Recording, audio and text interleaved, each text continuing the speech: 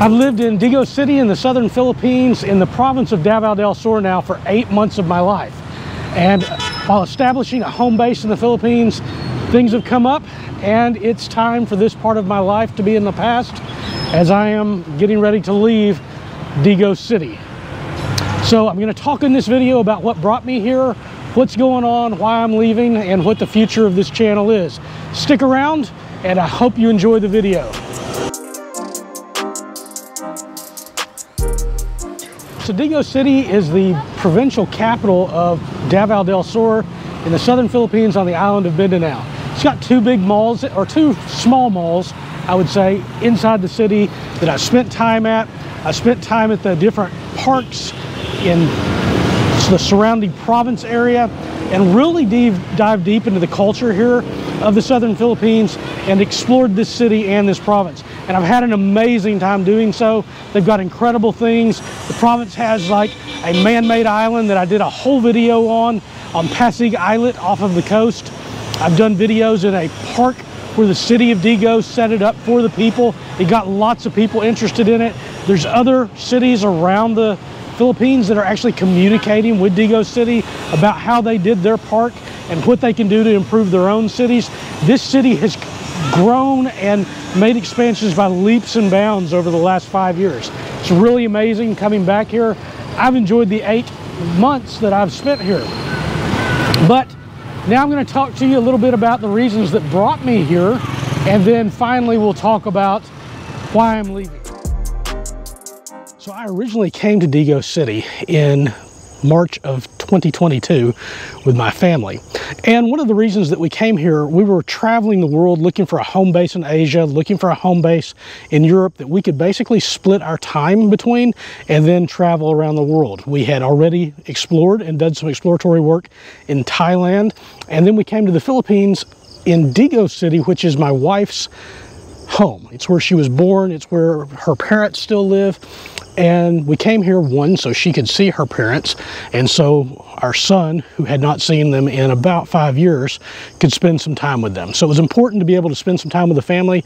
But when we got here, we did some checking on places to live, did lease a home, we tested our internet speeds, made sure everything was up to what we were basically needing. This province, this city did not tick all of the boxes, although it's an incredibly beautiful place.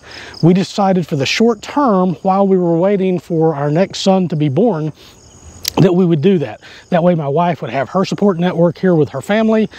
We were familiar with the area. It wasn't too far from Davao and from the airport in case they needed to get out and get back in. And so it really ticked off a lot of the boxes, but not all of them. And we knew that this was always going to be probably a temporary stay until we found where we were ultimately going to end up. And so we came here, we enjoyed our time here.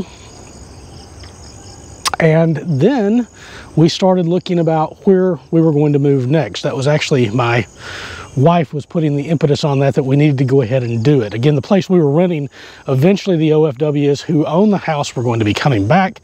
That got delayed until next year, so we could have stayed longer, but we had always planned on being out of that place by the end of December. Digos was near the mountains. It had 2 small malls. It had, you know, the basics of everything that you would kind of need to get to live and to eat and to explore the Philippines. It has some beaches. They're okay. They're not the best beaches in the Philippines. They're not the amazing stuff you see up in the Visayas and things, but they're nice. They're good to go to and have a good time with the family. And it was a really good place to explore from the bike because you don't have to be in a big city and have tons of really bad traffic, although the traffic, as you can see, gets pretty bad here.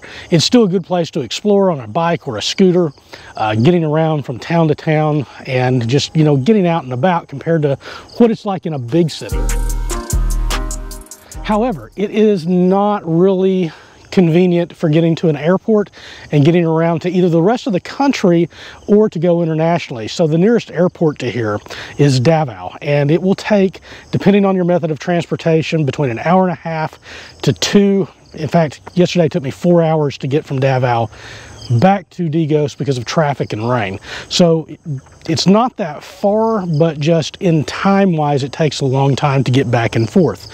So if you're hopping in and out of airports, that's not a good thing. It also is, unless you have a car, is going to be rather pricey to go back and forth, to hire somebody to drive you, or to rent a car, or if you're not going to do that, to take the buses, which is not exactly the most comfortable thing on the planet, and not something I'd want to do if I was going to be taking more than just a basic backpack for traveling. So the basic things that I'm looking at when I'm looking at a place to have a home base was going to be, I have to have high-speed, stable internet that's reliable in order to manage businesses that are overseas, to communicate with clients, and just basically to do what I do in this global economy. So if you're a remote worker, you know what I'm talking about here. If you're someone that runs businesses overseas, you know what I'm talking about, and you have to have those.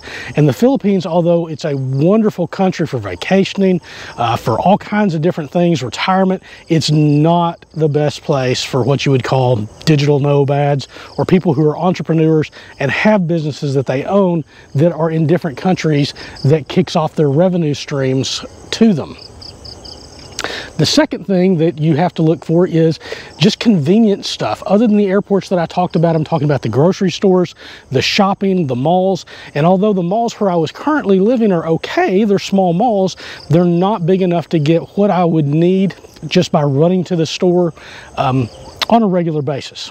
Now, I'm pickier than a lot of people, and I hear lots of people saying that they can live without certain things and so forth, and that's fine, and that's great if that's their lifestyle. I did not leave America so that I could go and explore different countries and live in different countries and have what I have constructed to be a much better lifestyle to I can do without, or I can just make it. I don't want to just make it. I want to live, want to enjoy my life, and I want wherever my home base is in Asia or in Europe to have the things that I need on a regular basis other than when I'm traveling around. And so I'm going to need some more stability. And so that is what we were looking at, and we always had that figured when we first came here about different regions of the Philippines. And it really boils down to there's only really two that really fit for what we need. And so we are moving, and we are moving to a different place in the Philippines. Guys, make sure if you like this content, you subscribe, hit the notification button.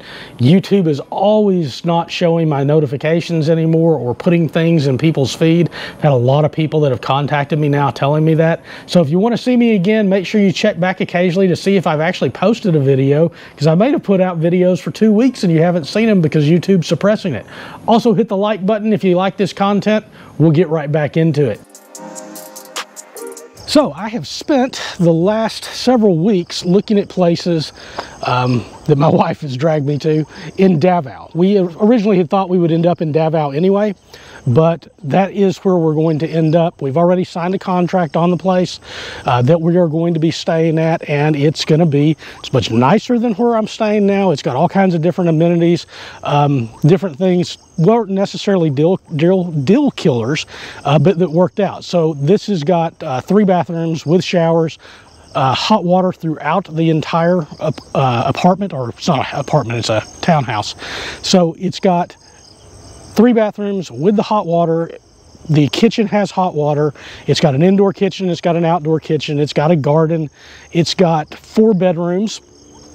It's got air conditioners in every single room in the house, and they're all inverter air conditioning. So even though there's more air conditionings and we might be running the air conditioners more, because of the model of the air conditioning, we'll probably actually have a much lower bill than we would here living at the province, where 1, the electric rates are higher than they are in Davao, but 2, the units we were using were not inverter units. The window aircon units were very old, weren't really that good. And so based on, again, a Western family had been living in there with several kids, we know what their electrical bills were for the last couple of years, and it's about a third of what I'm paying now, and they were running more than one all the time. So that's going to be much nicer. It's also Very convenient to get to the airport. I'm literally a taxi ride away to get to the airport, and can be, you know, even the worst time of day in traffic, I can be at the airport in 20 minutes. I can get a taxi from the airport and get home. I can ride my bike anywhere in the city. It's going to be more congested, and I can use that bike then to get out of the city and then to go travel around more. There's transportation much better in the evenings and the off hours in the city for the rest of my family when they're wanting to get around if they don't have transportation of their own. Now, I will tell you that finding rental units in Davao is not the easiest thing to do. And a lot of the stuff that's available is just stuff that is, in my opinion, is overpriced for what it is. It is not up to standards that I see in different areas. We got one, was really amazed. We are paying a lot more for it. So where I'm at now, I think I'm paying, $140 US dollars a month, whereas I'm going to pay 35,000 pesos per month in the new place. And my current one's tied to US dollars, the new one's tied to pesos, so that's a lot less money for me. I don't know what the exact exchange on that is right now, so you can look up what 35,000 pesos is at today's market rate, which I think is 57 and something pesos to the dollar. So if enough people are interested and they want to know about renting specifically in Davao and the experience that I went through and the best ways to find stuff, because I went through all different kinds of things, what's available, what to look for, y'all just leave a comment below. If I get enough of them that say do it, you know, 100 or so comments that say, yeah, do a video on that, then it's worth producing, because I know enough people are interested in it. So Digos has been fun dealing with the traffic, which can be very frustrating. Sometimes you're happy to be alive afterwards when a tricycle or a dog or something doesn't run out right in front of you, but it's been a learning experience. The malls have been good, the parks have been good, the people have been wonderful. I thoroughly enjoy our market here because we can get really good fresh vegetables. When I went to Davao, we found a market that's very close to where we live. It's not that difficult or much farther than we're now in Digos, but that basically had about the same prices as we have here at the market in Digos. So when we go to Davao, we'll still have access to those wonderful fresh fruits, those wonderful fresh vegetables, and all of that really good seafood that comes out of the sea and is trucked in on a daily basis into the Davao region. And that's going to be really nice, in addition to the grocery stores that are going to be better, a little bit more expensive in some cases. Sometimes they're actually cheaper on some items than we actually saw while we were living here in Digos. I have absolutely enjoyed living in Digos. I love this place. And for someone who's retiring and just wants a more simple life, if you're not dialed in and need to be near airports and need those other things, if I was older, I could see, you know, in retirement doing something like here. But for now, it's not a place that is going to be as convenient, and will end up, even though I can live less on a daily basis here in Digos, over time, the costs would add up to make it about the same price living there, but for not the conveniences that I'm going to get. So it's with a sad heart that we say goodbye to Digos, but with a happy heart that we are embarking on a future that should be a little better, and we can always come back and visit. And there is going to be more content coming up from the Davao del Sur province that I've already filmed. There's some other videos, some resorts, some other things that I want to show you in this area. So you are going to be getting more content from the Davao del Sur area. It's not like you're never going to see it again on my channel. It's just those things haven't been released yet. Guys, thanks so much for watching. I know this has been a ramble, but I wanted to give everybody an update on what's going on and where I'm going and what the future of the channel was. I hope you enjoyed it. If you do, make sure you subscribe so you get more of this content in the future. Guys, take care and God bless.